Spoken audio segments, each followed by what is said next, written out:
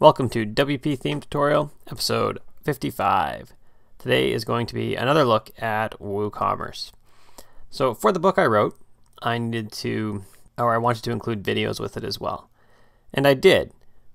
But downloading all the videos at what I think is a decent quality for what most people have as fairly large monitors was like a 6 gig file. It's a lot of download, that's a lot of expense. And it's just going to take a long time for many people. No, even for me on a reasonably fast connection at 25 megabits, it's going to take a few hours to get down. So what I wanted to do was actually host it.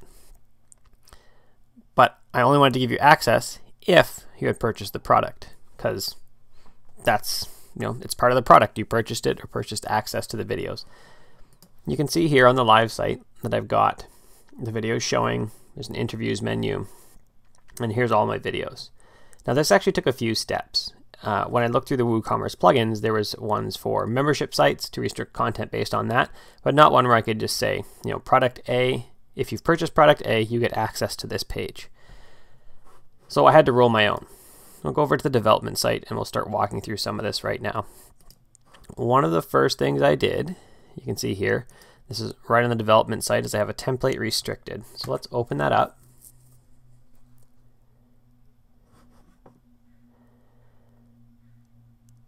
And the important part is right here on line 37.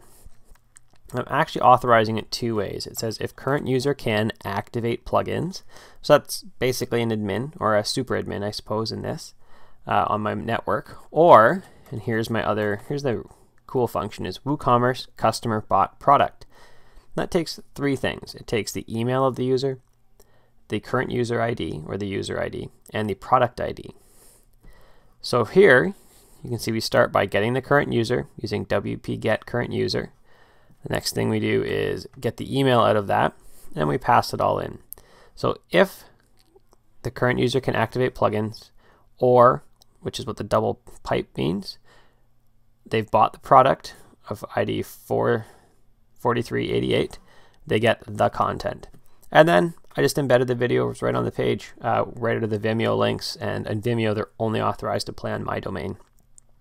Else, I echoed out, so if they haven't bought those things, or they aren't the administrator, they get to access the interviews you must, and the link to the product, purchase the book. So they can still see the page, but they don't get any content. Now that's great on the page we restricted, but also needed to do a few other things, like the menu. So you can see here, I've actually added in my functions a content menu so that I have a second menu. And then in my header, and I'll look for 4388.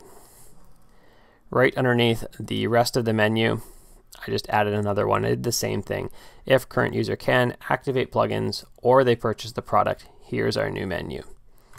And that means from the admin, if we go to menus,